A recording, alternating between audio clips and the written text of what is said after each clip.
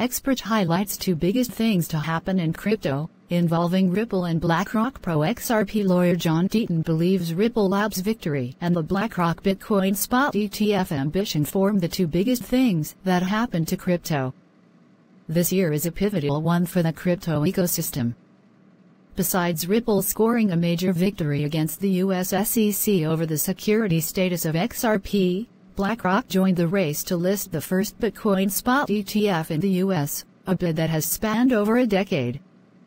John Deaton's took in his recent post. Deaton pointed out the new Bitcoin evangelical role now assumed by BlackRock's CEO, Larry Fink.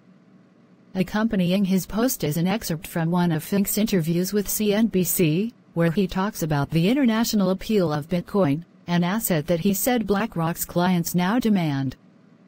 Fink's eulogy for Bitcoin became resounding when he noted that the asset would transcend any one currency due to its international appeal.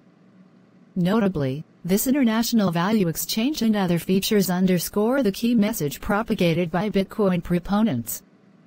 This message's clarity has not deterred certain finance leaders and some lawmakers from criticizing the asset as an instrument to propagate scams.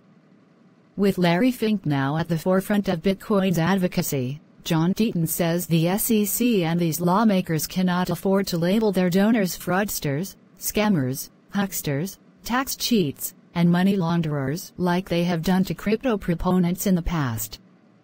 The influence of BlackRock as a financial giant also accounts for the enhanced optimism that a Bitcoin spot ETF is just around the corner.